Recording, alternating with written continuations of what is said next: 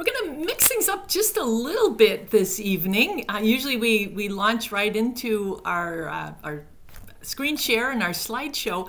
But I wanted to show you an artifact. We're going to start with some artifacts. We're going to end with some artifacts. This first one pertains to last week's column, which talked about the woodpecker skull, the amazing engineering feat that is the woodpecker skull. Now, there is some slight variation between species, primarily in size. We've got our little downies, and we go all the way up to our big pileated woodpeckers. But they're all of the woodpeckers in our area, in fact, all the woodpeckers everywhere, are, yeah, we've got some company. This is number one pup, Joey. Stopped by to say hi. All woodpeckers are adapted to their job, which is to knock on wood. They do it to find food. They do it to make their homes. They do it to find their mates. In fact, just today I was listening to some drumming. I still can't differentiate between species. Some people have really good ears and they can detect the difference in the speed of the drumming and the length of the drumming, and they can say, aha, that's a red-bellied woodpecker. I knew I was listening to a red-bellied woodpecker when I wrote the column because I saw him.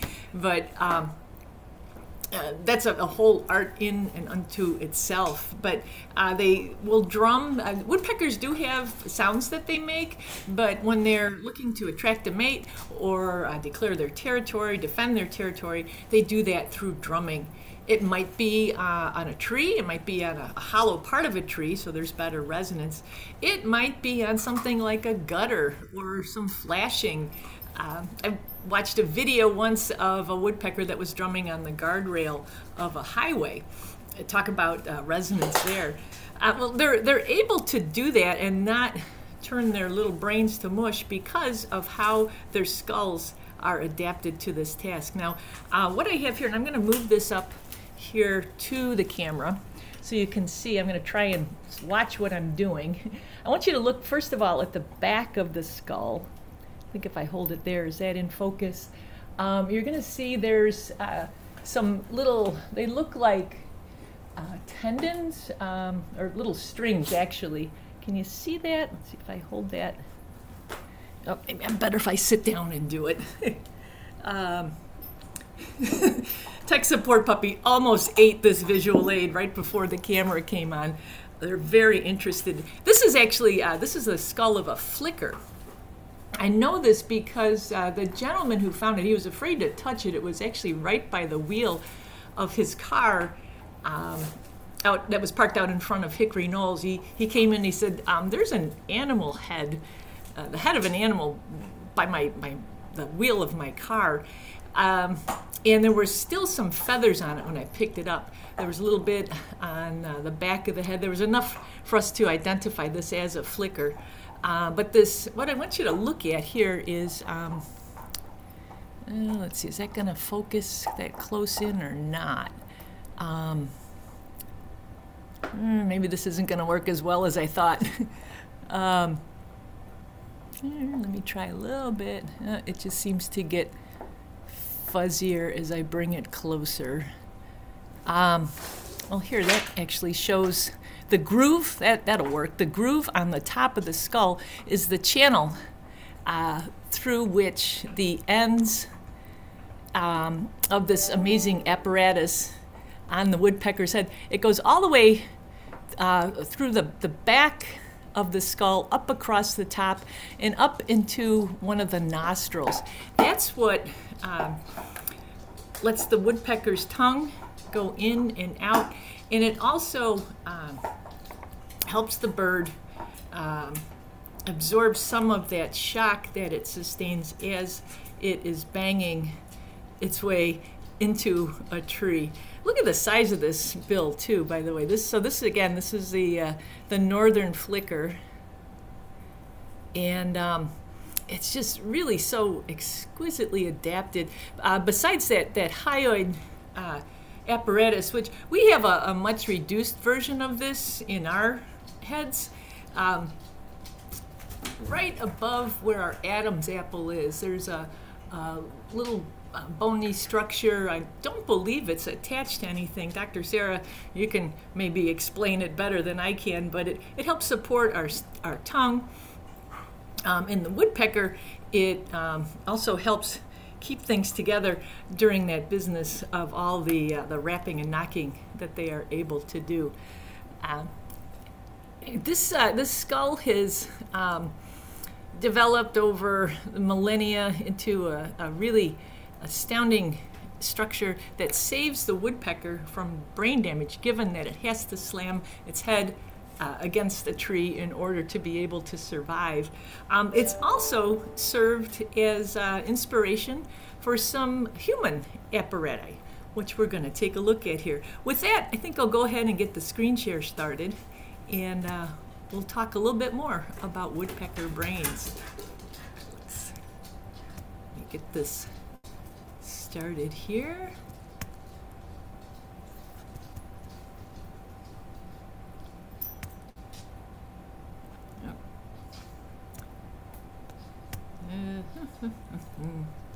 Let's get this started here. There's the right screen. All right, let's optimize it, and let's get going. Here's some good news.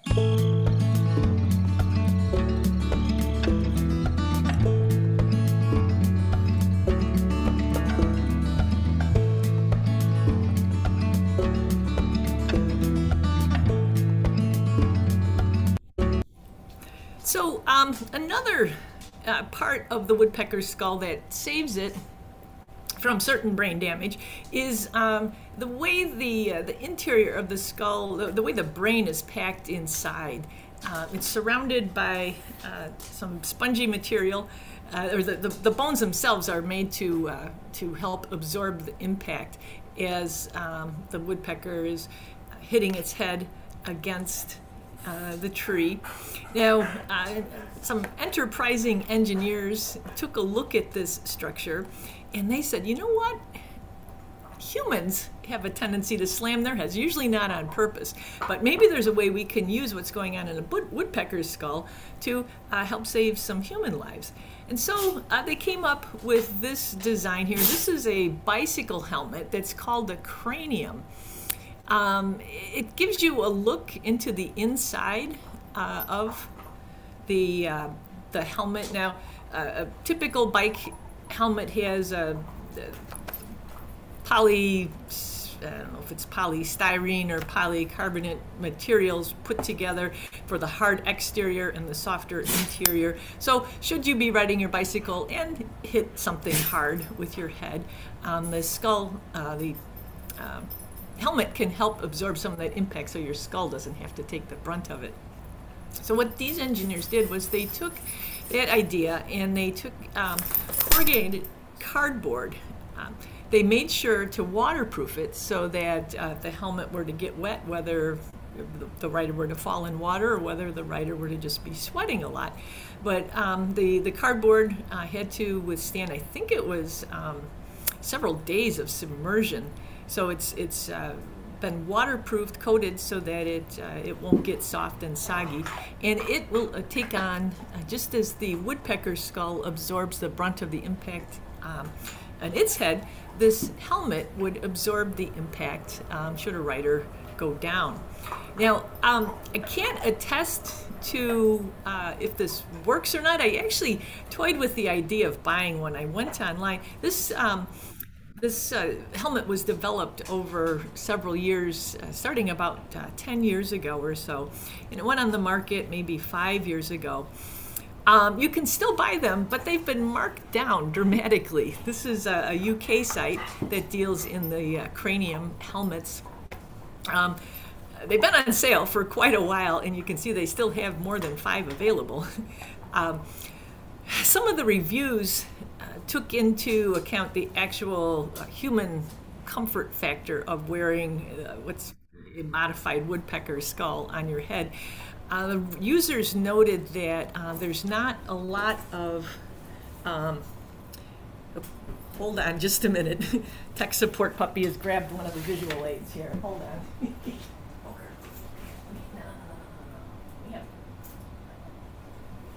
folks.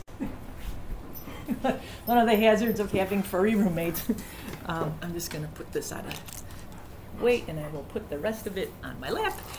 So anyway, the people who bought these cranium helmets noted that there's just one small vent. So heat tends to build up inside of this ultra protective helmet designed on the basis of a woodpecker skull. They also noted that it was kind of heavy. So,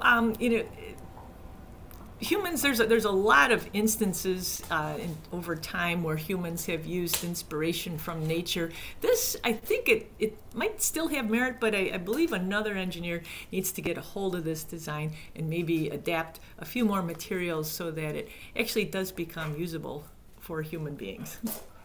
Now, let's move on to another way that perhaps a woodpecker skull adaptation helps save a life.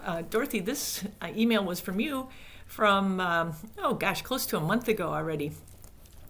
Dorothy actually sent me this little note as I was writing the column about woodpecker skulls. This little downy woodpecker flew into the sliding door at Dorothy's house, and it got dinged, but I couldn't help but wonder if all of the adaptations inside the skull actually saved this bird from greater harm. Dorothy, you're 100% correct. It is a downy woodpecker, and we'll say female downy due to the lack of red on the back of the head. Now, downy woodpeckers are our smallest woodpecker. They're also, I dare say, our most common woodpecker. They have the luxury of being able to forage both in grassy areas. They're small enough they can land on the stems of some of our wildflowers. They can peck open the gall of a goldenrod and a goldenrod stem. They can pluck the seeds out of a echinacea seed head. They can also fly into the woods and pound open an acorn. So they've got sort of dual residency status amongst both savanna or grassy areas and also our woodlands. Now, besides that, they're seen in our neighborhoods. They come to bird feeders. They'll feed at our suet, and they'll crack open seeds. You can tell a downy from its very similar cousin, the hairy woodpecker, by this small bill. See how the bill on this bird, even though it does a good job of pecking open seeds, and it can also excavate a cavity in a tree, it's about half the depth of the head. The head and the bill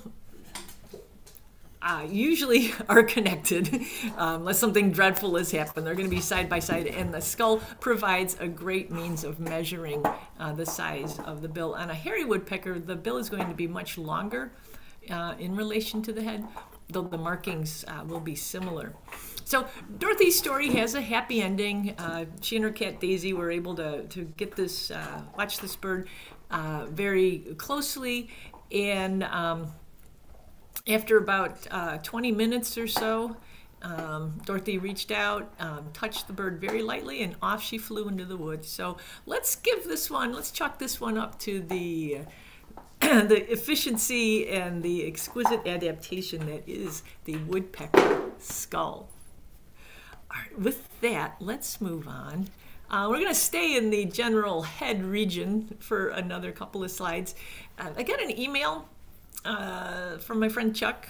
It was rather short in nature. It was this picture, and it asked, is this the lower jaw of an opossum? It has strange teeth. And you'll see the teeth do look rather pointy.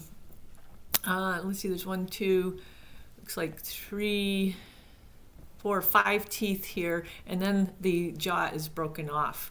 I looked at that and I thought, oh, I don't think it's an opossum. I'm pretty sure that it's a deer. Now, there's nothing here to give us a real good measure. There's no lip balm there to let us know, how it relates to something that's 2 5/8 inches long. But if you look at some of the surrounding materials, there's what looks like part of an oak leaf there towards the bottom. there's enough there that this seemed larger than what we would see on an opossum. But I thought you might like to, just for comparison's sake, see what an opossum jaw and also a raccoon jaw look like. So on the left side of the screen there, in the foreground is an opossum jaw with a few teeth missing, and behind that is the lower jaw, half of the lower jaw of a raccoon. I would say of all the skulls that are either emailed photos of or are actually brought to Hickory Knolls for identification, 9 out of 10 of them are raccoon skulls. I don't know if it's just that we have that many raccoons or if we have that many raccoons that happen to die in places where people will find their skulls. I know our raccoon population is fairly robust, but we see a lot of these. We don't see very many opossum skulls. Now the teeth, if we look in even closer at the teeth of an opossum, they are, they're strange looking. They've got multiple points on the molars. They give the impression of being ragged or jagged. The raccoon molars are in the background there. You can see they are more rounded. Now, teeth do wear with age, but the opossum teeth, even an old opossum, will have these very jagged, very sort of formidable looking teeth. Now, the deer in the right-hand photo, the points on those teeth are still pretty prominent. That leads me to believe that maybe that was a younger deer. As a deer, when deer hunters, when they bring their deer into check stations, it's the teeth that are used to estimate the age of the deer. So the bigger the tooth, the less ground down it is, the more prominent those points are, the younger it's assumed that the deer is. It's the same with our other mammals, the raccoons, the opossums, the more pointy the teeth are, generally speaking, the younger the animal. Now, I'm going to go back just a second. So in this photo, the opossum jaw that's in the foreground, it looks smaller than the raccoon jaw that's in the background, and it was. The reason, though, isn't that opossum jaws are always smaller than raccoons.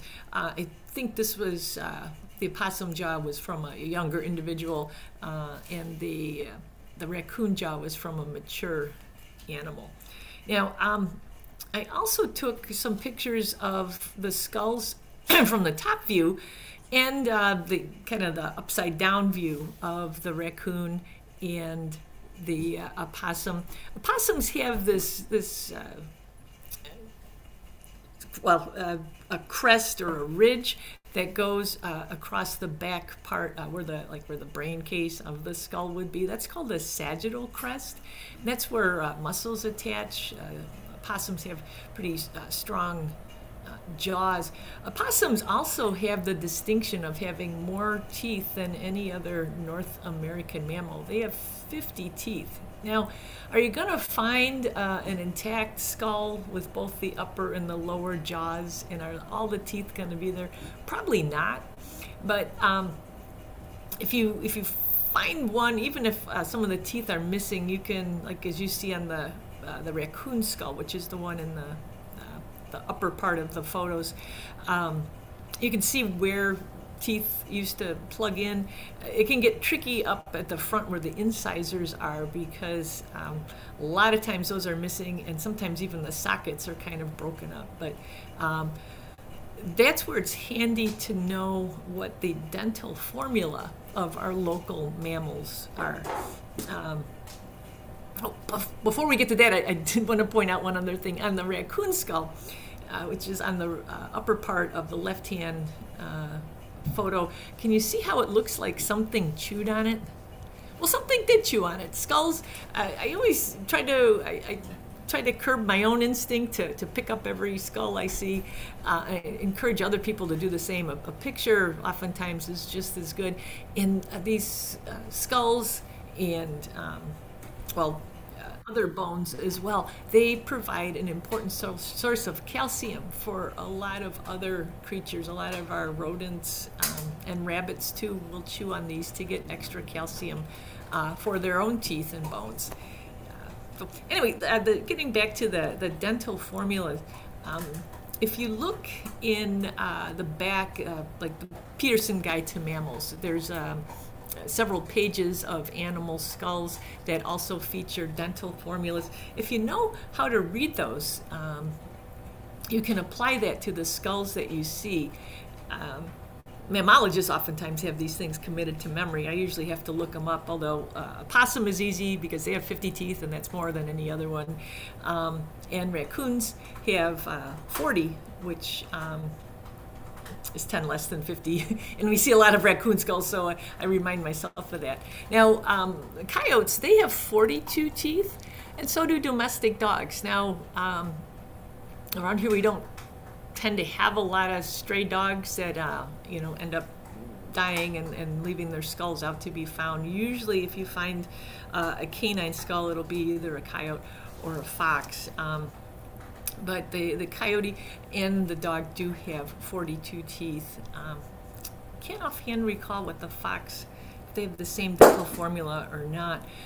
You'll notice white-tailed deer, they only have 34 teeth. They don't have any upper incisors. On the lower jaw, they do have incisors across the bottom, front of their lower jaws, but nothing up on the top. That accounts for why when we find deer brows, it's a kind of a frayed looking. It's not a concise chomp like we see with say a rabbit that will chew something off with its sharp incisors. A deer will bite down, but then they have to pull, and it kind of tears the top of the plant or the twigs, so it leaves a frayed looking appearance. It's because of that lack of upper incisors.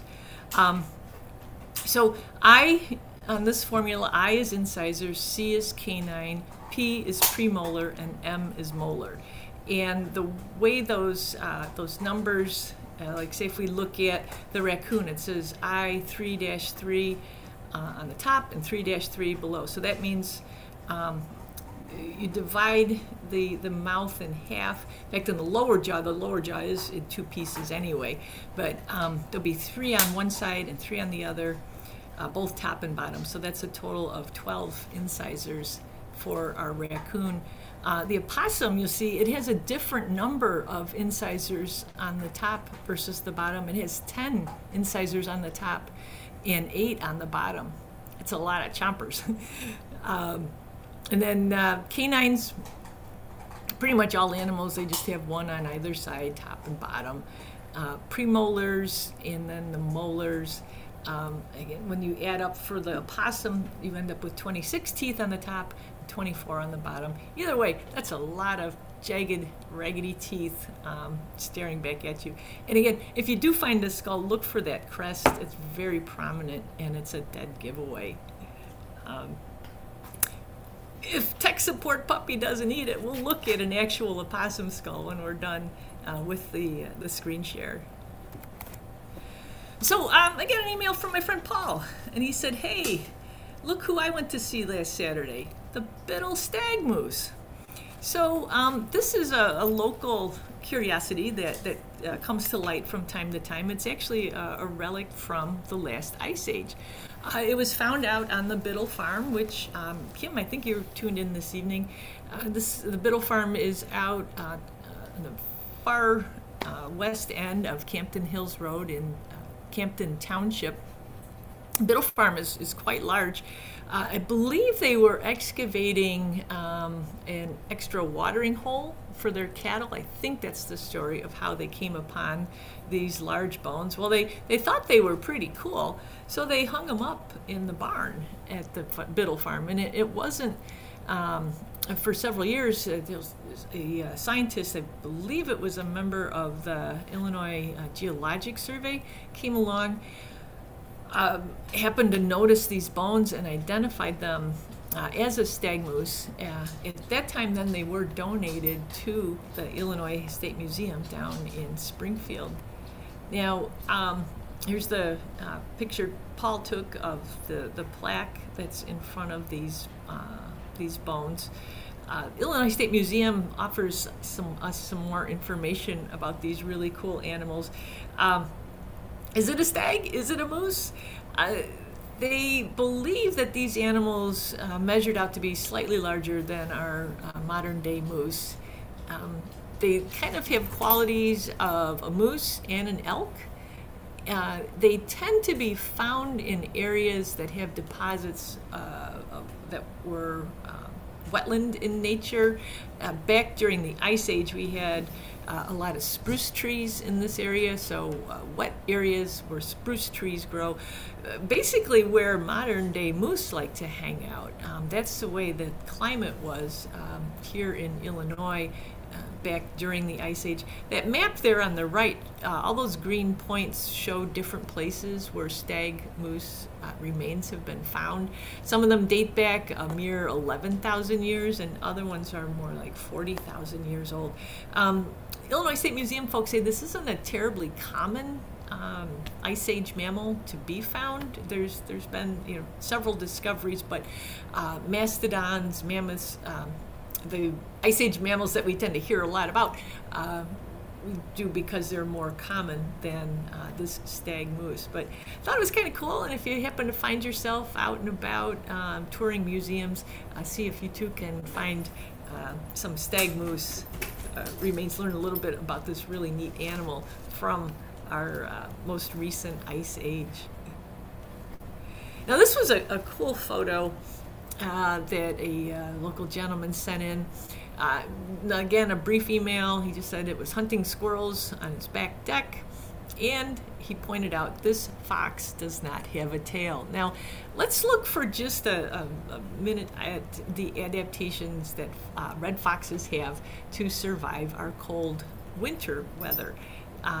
Look at those ears, lined with fur. They got fur on the back, they got fur on the inside.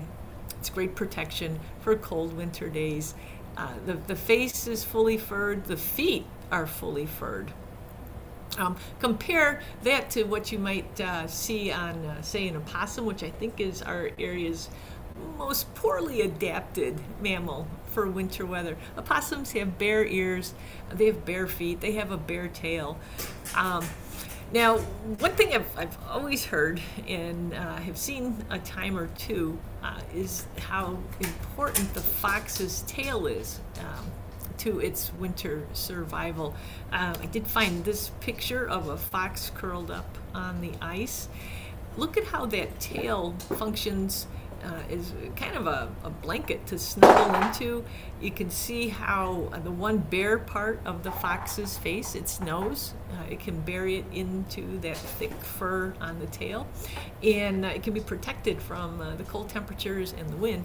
So this fox, it certainly looks healthy. It doesn't look like it's suffering a whole lot. Now, granted, our winter temperatures this year were overall fairly warm. I know we did have some cold days, but overall the winter temperatures were a little bit kinder to us this year.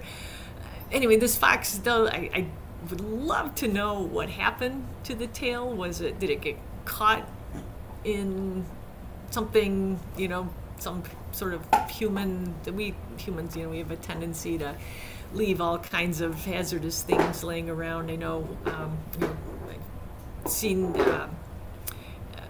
different areas, even on our own Hickory Knolls natural area.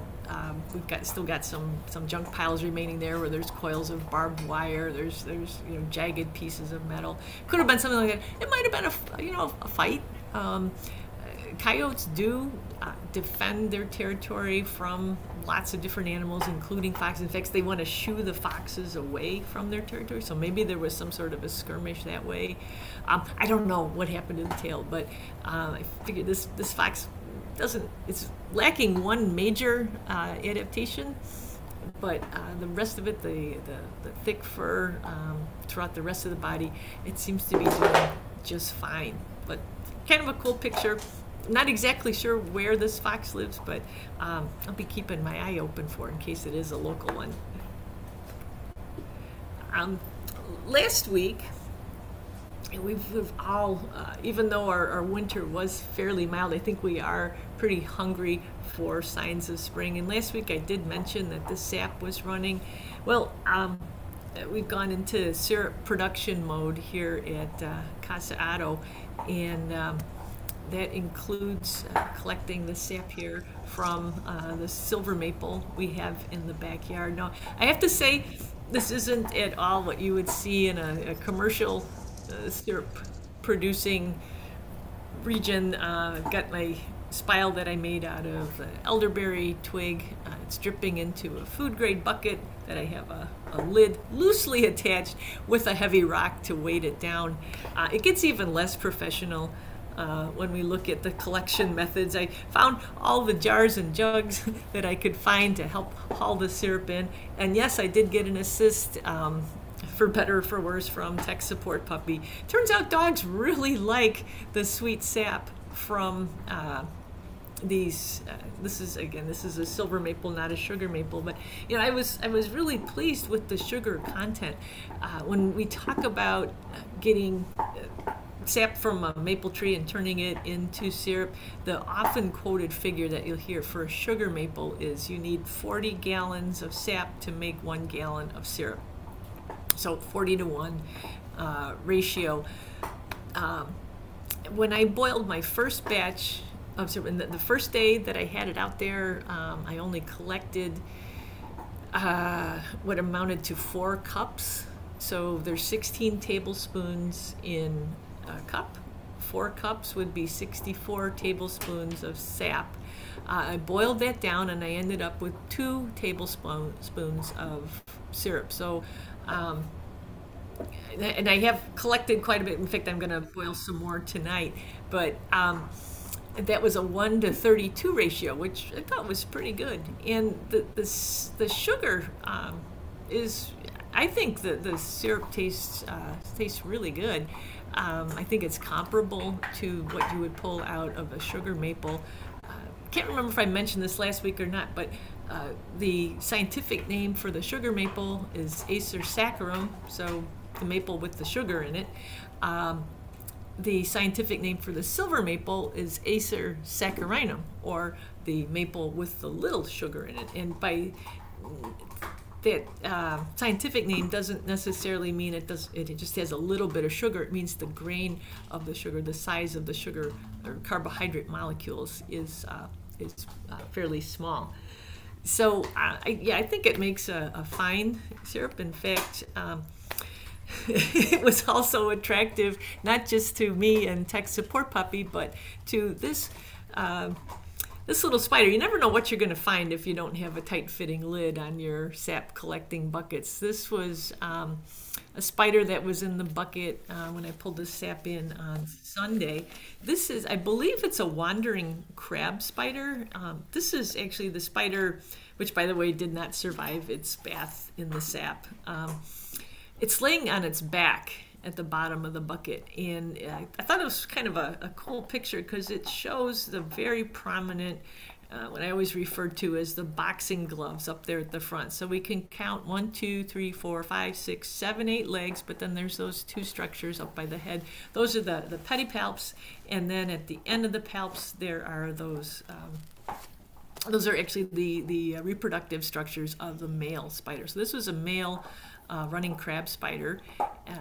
And again, it ran right into the bucket, and it's well, I did filter it out. I'm not going to make spider syrup out of it. I filtered it as I was pouring it into the vat to be boiled. But anyway, you never know what you're going to find when you're collecting sap like that.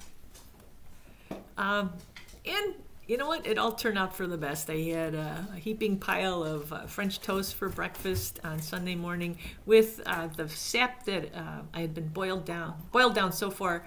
I ended up with that jar, I think, held like 17, it was a different amount, I think 16 or 17 ounces of syrup. I've still got about 3 more gallons to boil down. So might be another late night of syrup making, but it should be going on a little bit longer. This week actually looks pretty good for sap to be running.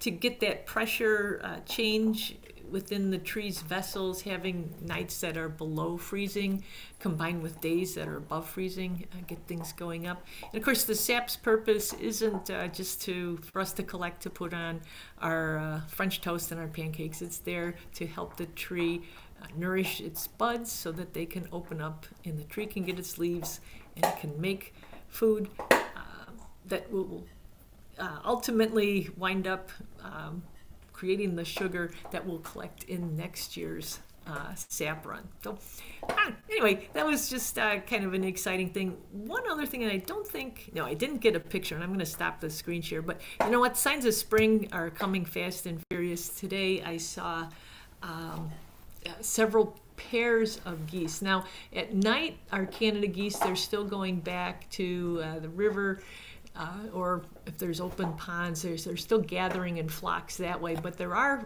migratory flocks. They are taking off and heading north.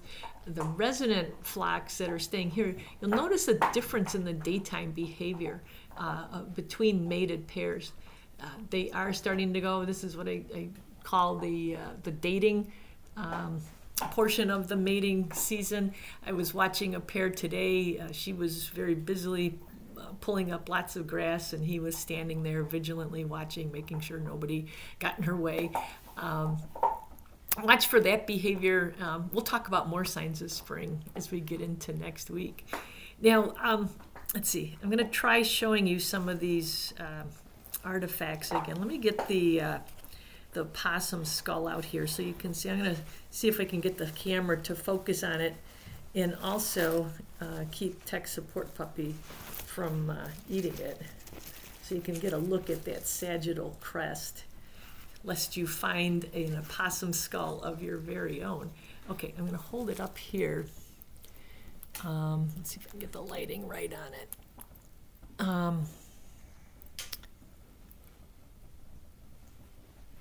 There, that's good. See that strong ridge on the top? So that would be the back of the skull. Something else kind of curious about opossums, they have a really tiny brain case. If we compare that with and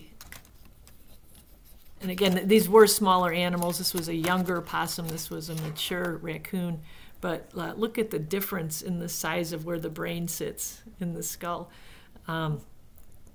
Tiny brain case, but nonetheless extremely useful animals to have around, the opossum, and raccoons too. Who doesn't love a good trash panda? Now, I did bring this bag home because I noticed I was getting quite a collection of little things on my desk that I thought you guys might find interesting. I was walking to work one day last week, and I noticed there were a whole lot of these on the ground. This was over at Baker Field Park, which is here in St. Charles. You don't see these trees too much in this area. This is a tree we see as we go farther downstate and certainly in more of our southern states. This is a sweet gum tree. I remember I was taking a drawing class when I was at U of I, and our teacher had told us that we needed to bring in some objects from nature to draw in class. And I, of course, completely forgot about the assignment until I was walking into the armory. Well, outside of the armory, there are, in Champaign, there are a few sweet gum trees growing there. So I got to be intimately familiar with the seed cases of the sweet gum as I drew them for that class. But cool trees. I was wondering, if people were to plant sweet gums in this area, how well do they do? There are cultivars of sweet gum that have been bred to be more adapted to our. We're in we're in zone 5 in terms of plant hardiness. The numbers get smaller as you go farther north, and they get higher as you go farther south. They go all the way up to zone, I think, 9. So we're in zone 5, which is pretty much right in the middle. But I was noticing that some of our local nurseries carry sweet gum, and they just the buying notes say that, you know, as long as the tree has been grown in this climate, it's you know, proven that it can grow here. Go ahead and plant one. If you bring one up from down south, it might not survive. But if you buy one that is growing in this region, it should do fine. I always try to look for straight species whenever I'm buying a plant, not a cultivar. Cultivars sometimes are they're bred for certain qualities, something like cold hardiness, but also disease resistance and things like that. That doesn't always mean that it's going to do the job that our local wildlife needs it to do. Our local pollinators might need a quality that's been bred out through that cultivation. But anyway, look for sweet gums. They are around in different places. As I said, this one is here in St. Charles at Bakerfield Park. But cool plants and cool seed cases. Now, I found another on a walk a couple of weeks ago. Let me pull these out. Susie, this will look familiar to you. These are the seeds cases of I don't know if you'd call it a shrub. I think it's more of a shrub than a small tree. It's got a multi-stemmed growth habit to it. This is a bladdernut tree or shrub. This is the seed case of this really cool. This is a tree. The first time I ever saw one, I was up in Wisconsin, and I didn't know what it was. I thought it was a tree full of cocoons, and I walked over to it and I touched it. They even kind of feel, like they could be a leaf strung together with, held together with silk, that there might be a caterpillar in here, but no, especially when you see a whole tree full of them, it couldn't possibly be that many silk moths making cocoons like that. But this is a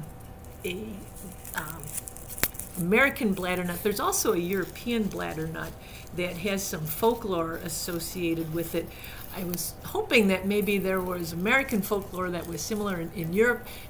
In Poland specifically, they talked about harvesting the seeds of the bladdernut and using them to make rosary beads. I did come across a foraging site, though, that said that the seeds of the bladdernut actually taste like pistachios. So I thought it might be kind of fun to try one. You guys as my witness. Maybe somebody could dial a 9 and a 1. So if this goes wrong, you only have one more number to dial. All right, so here's the little seed. It actually looks kind of like a popcorn kernel. I can see why we don't make rosaries out of American bladdernut seeds. Can you see how tiny that seed is? Like I said, it looks like a kernel of popcorn. All right, I'm going to give this a try, see if it tastes like pistachio.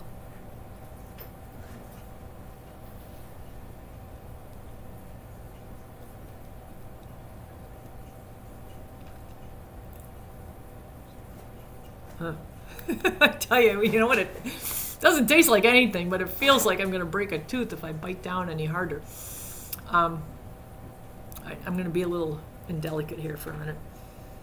All right, so that didn't work out so well.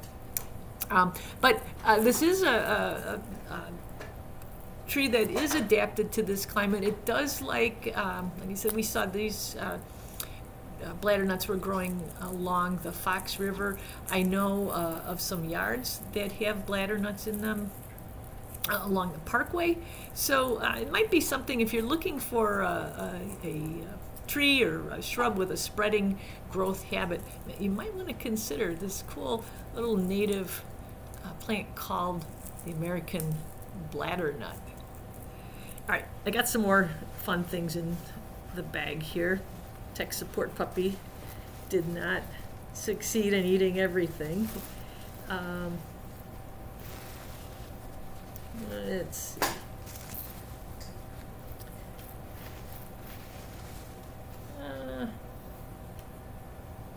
Or did he? Nope, nope, here it is. No. What I'm looking for is the praying mantis egg cases that are very obvious right now. Here's the stick that it was on. Let me see. Had it. No. Well, it might be gone, which is fine. If you find a praying mantis, okay, so what I was going to show you looked kind of like a toasted marshmallow. This one happened to be on a goldenrod stem. Toasted marshmallow size piece. They also, some people say they look like the expanding foam that you see, you know, like you'd spray around a window or inside of a door frame to help keep the cold drafts out. They tend to be about that big in size, and we do not have native praying mantis in northern Illinois. The Carolina mantis would be the species that's native to Illinois, but they occur a little bit farther south from here. What we have in this area is the Chinese mantis and the European mantis. So anytime you see one of those egg cases, I always counsel or advise people to bring them inside. A praying mantis makes a fun little pet. And if you don't want to keep them as pets, you can, this is going to sound cruel, but if you throw them in a fire or something and destroy them, because there is some concern that these Chinese mantids, they get quite large, and they do have an effect on our local food chains. Some places they take the place of spider. In fact, they even eat spiders. There was a record of a praying mantis eating baby snakes, baby mice, and also there's one image that made the rounds on the internet a few years ago was a Chinese mantis eating a hummingbird. So again, I'm sorry, tech support puppy ate my visual aid for that one, but if I find another one, I will be sure and let you see it, because this is the time of year before the foliage comes out again. You want to be on the lookout for those and collect them if you can. Well, gee, the last thing I had is right here. This was the spile that I used to tap the maple tree with. It just cut a length of elderberry.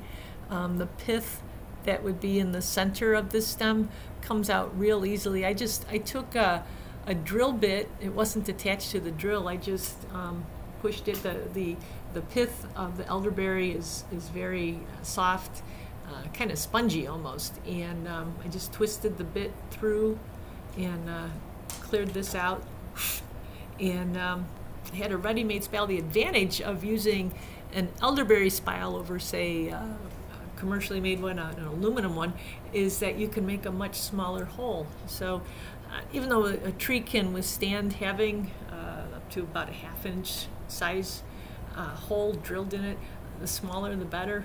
This goes in, comes out easily, and it's biodegradable. So with that, boy, I wish that egg case would turn up, but I think it's gone. Thanks, Beaufort. I'm going to turn it over to you folks. Does anybody have any questions, any things they might have seen over the past week, any local curiosities or signs of spring that you'd like to share with the group? Hey, Pam, I just, Carrie told me that sumac spiles work pretty well too. Oh, yes, I've heard that. And sumac is another pretty common small tree or large shrub in the area. It also has a soft pith. So that's yeah, that's good to know. I was emailing with a gentleman earlier this week who said that he wanted to try maple tapping for the first time. He said, but he needed to get to a store where he could buy some supplies. He thought maybe Farm and Fleet would have them, and that's when I told him about using a twig like this. I'll email him back and let him know about the sumac too. Thanks, Kim. That's a great idea.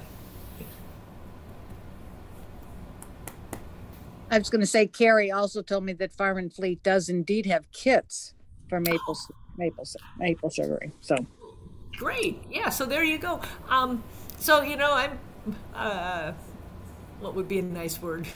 Not frugal. Let's call me frugal. um, so the bucket I was using was we had a donation at the Nature Center years ago of several food grade buckets that smelled like pickles. We used them for animal care, but this one had been set aside, and it wasn't used for anything, and two, it didn't smell like pickles anymore. So I adopted this one. Actually, last year I used it for maple tapping as well. I've heard that Jewel, I know when I worked at Red Oak, we used to get bakery buckets from the bakery at Jewel. They get a lot of batters and frostings in food grade buckets that they're oftentimes anxious to get rid of. Harner's Bakery down in North Aurora, they have buckets for sale for, I don't know, $1 or $2.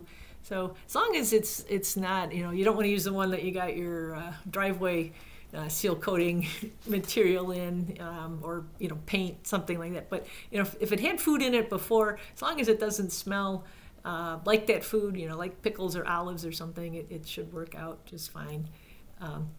You can, if you put a hook on your tree. I didn't want to hang the bucket off of it wouldn't have worked to hang a heavy bucket off of a elderberry spile, so I just kind of leaned it up against the tree. But if you attach a tube to your spile, a length of plastic tubing, and you put the cover fully on the bucket and cut a hole in it for the tube, that's going to keep out a lot of detritus, a lot of spiders from your sap too. Pam, what's this is Diane. What's the best way or the safest and most conscientious way to make the hole in the tree? Diane, I just used my drill, and I used, oh gosh, was it, let's see, 3/8 inch bit? It was, I matched the size of the bit to the size of the spile. If you buy a kit, it's going to tell you what size that you need to drill. I went in 1.5 inches, and then I tapped the spile in 3/4 of an inch. I used a marker. I used a Sharpie to mark on my drill bit, so I didn't go in as deep as the bit would go. So I made sure I stopped at 1.5 inches, and then when I tapped this in, I used a rubber mallet, and I had marked on here where 3/4 of an inch was. And I tell you, boy, it's just so cool to see the sap come dripping out. Now, there were a couple of days last week where there was no sap, and I began to think, oh gosh, did my tree heal up that quickly? Did it close off, and do I need to make another hole? And it was just because we didn't have the temperature gradient that we needed. It didn't get below freezing overnight. So there were a couple of days last week where there was no sap flow. This week, like I said, I think the difference between nighttime and daytime temperatures is going to be just right. I think this would be a good week to get some sap if you're so inclined. Anybody else? Okay, I just have to keep going since I just did the maple sugaring this weekend, there's a list that you can go online. There's 27 different trees you can tap too. So it's not just maples. You can actually tap other trees as well if you have them in your backyard. I am so glad you said that because so at Hickory Knolls, we are going to try our first ever maple tapping program. I'd sort of avoided the topic as a programming subject just because, you know, we're 1.7 miles from Creek Bend Nature Center, and the Forest Preserve District has had a long-standing tradition of hosting maple sugaring events. So I had thought if we were going to do it that maybe we should do black walnut is actually, I think it makes a phenomenal syrup. If I had trees that were big enough in my yard to make walnut syrup, I would. I just happen to have the silver maple, but yeah, you can make, I believe the birch sap, that runs a little bit behind the maple timetable. I've heard, and I've not tried this. I do have a sort of a sickly birch out in front of my house that I've toyed with the idea of tapping, but it was a 3-trunked birch, and 2 of those trunks have died and fallen over, and I really don't want the 3rd one to die and fall on my driveway, so I'm a little reluctant to punch a hole in it. Well, and it's also about 120 to 1 versus 40 to 1. Wow. So and I just read this weekend too. I'm sorry, I'm just blathering. No, please. But a person came by and said he had he had tapped it and it tasted funny. They finally used it as salad dressing. And then I thought, well, I'm always glad when people ask me questions I don't know, because I looked it up, and birch syrup, even though it's like 120 to 1, it tends to ferment very quickly. So you have to use that syrup really fast. Oh. Sorry, I'll stop now. No, but that's Kim. What is it? Does birch? Because I've heard that you can chew on birch twigs and they taste like wintergreen. Do you have any indication of what the birch sap tastes like? No, it's evidently a little spicier of some sort, because the man who he bought it. They were in Quebec province and they bought it, and they thought it tasted okay, but then his mother came over and said, "Oh, this is funny." So they used it as salad dressing, and it was really good for that. So it's a little bit more, tends towards a little more vinegary thing even before it ferments. So it's a little bit different sort of flavor. All the trees that you would tap besides maple are a little different flavor, but a savory maybe. Yeah, savory. Interesting. Well, yeah, I know basswood. I've heard that people will tap, but that's got a very high, I don't remember offhand what the ratio is, but that has a lot of water in it as well. The basswood tree, you can make syrup from that. But wow, 27 different kinds. Well, according to one site anyway. Yeah. No, I may have read that same one. Do not tap buckthorn because it's toxic. Of course. There's other things you can do to buckthorn. Yeah. Yes. Well, when we opened Hickory Knolls, I thought it might be kind of cool to have hickory syrup. And I looked up, because there were some places in Indiana that were selling hickory syrup, but it wasn't from the sap of the tree. It was made by peeling some of the bark off and boiling it and getting the hickory essence in the water, and then adding sugar and reducing it to make a syrup. And I thought, well, that doesn't count.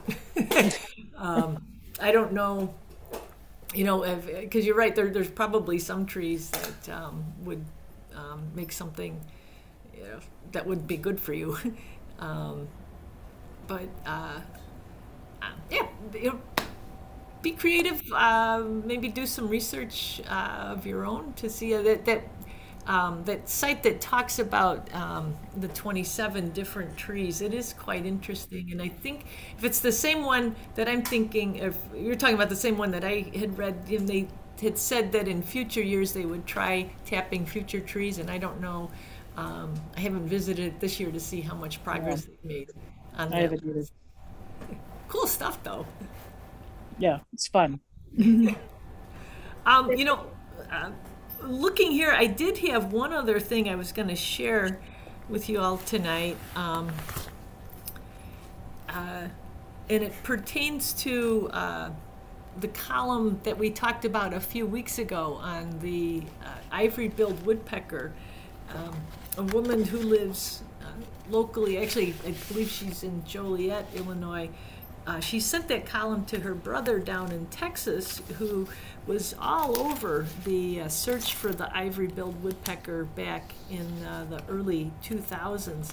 And he sent a lot of information about the still going on searches for the ivory-billed woodpecker. He sent me a nice photo. I don't think he took it. I don't know if this was handed out. There were a lot of events. There was actually festivals surrounding the ivory-billed woodpecker. He sent me an article, a supplement from the newspaper about this fantastic search for this bird. This was, I believe, in Arkansas. And then he sent me a really nice letter too, encouraging us to continue our education efforts and alerting people to the fact that the search for the ivory-billed isn't over yet. So that was kind of fun. Boy, lots and lots and lots of material. If many of you are looking to learn a little bit more about the ivory-billed, let me know, because Mr. Ron down in San Marcos, Texas, sent lots and lots of ivory-billed information just for us. All right, anybody else have anything they'd care to share? If not, appreciate you spending some time with us this evening. We've got another week of good nature to look forward to, and hopefully you'll be able to join us again next Tuesday night. I'm going to enjoy my warm beverage. It was very nice. I enjoyed it a bunch. Thanks. Great to see you. Thank you, Pam. Thanks, Take care, everybody. Pam. Bye. Thank you, Pam. Bye-bye. Thanks, Pam. Hey.